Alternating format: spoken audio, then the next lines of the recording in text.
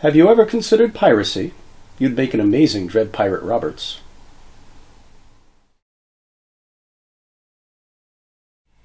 Alright, this one's going to kind of be for fun.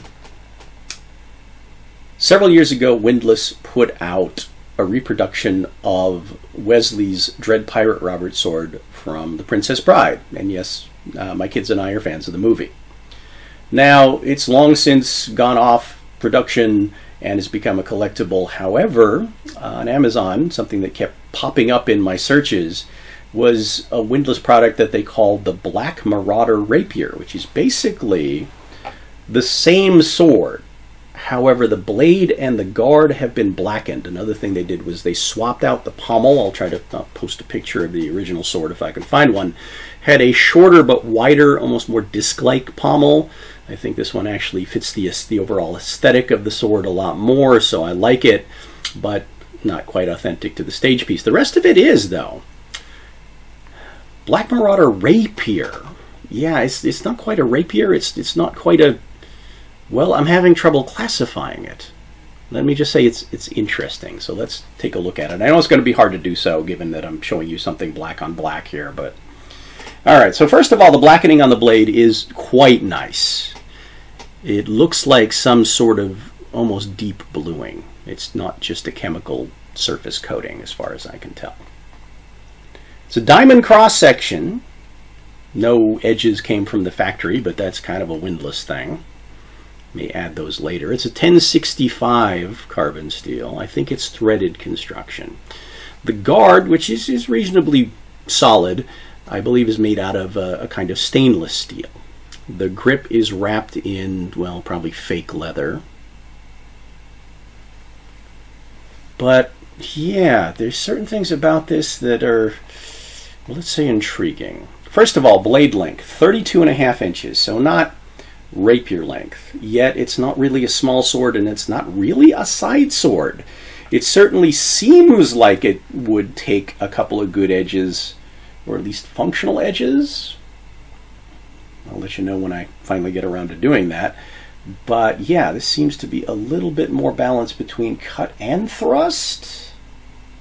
Now, one thing the reviewers had mentioned negatively was that the sword didn't have a lot of distal taper or profile taper. And yeah, you can kind of see it does look a little parallel in its edges. However, it does have some. It has some distal taper and some profile taper.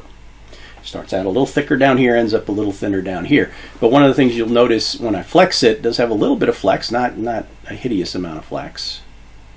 It does bend more evenly through the middle than towards the tip. Okay. Weight. 1 pound 14.5 ounces, so not very heavy.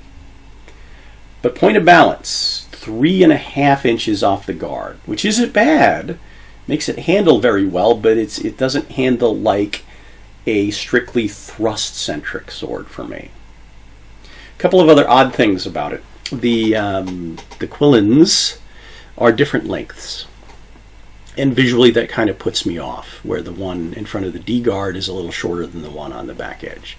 Also, it has side rings, but it doesn't have any finger rings. So if you put your finger up here north of the quillins, it's kind of in danger. Now, who knows? I might add some myself. So this could be a sword I leave as is, or it could be a sword I turn into, well, who knows what. I guess we'll see how it performs over time. Speaking of which, let's take a look at the rest of it. The scabbard. Scabbard is very basic. It is leather lined, I believe, with plastic, so it's not reinforced. It's flexible. However, it does have a blackened metal throat with this little kind of stud hook for hanger, frog, whatever.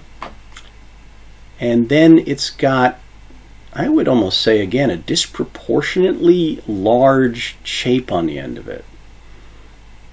It kind of makes the end of the scabbard very unusually weighty. However, it does have a really kind of cute little, see if you can see it, skull and crossbones motif. Because we're going with the pirate theme here.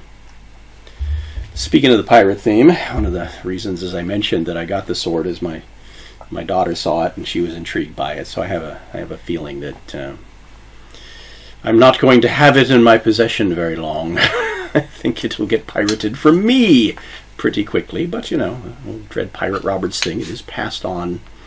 It's not just one person behind the mask. Anyway, just want to do a quick review because I haven't seen a lot of reviews out there on this sword. I got it from Amazon. Like I said, it was about 160 bucks. Not very expensive. It's intriguing. It's a nice piece of cinematic fandom history, and it's got potential to be something. I just don't quite know what yet. So this will probably be one of those to be continued videos, but until that time, I hope you found this interesting, entertaining, informative, and as usual, I hope to see you again.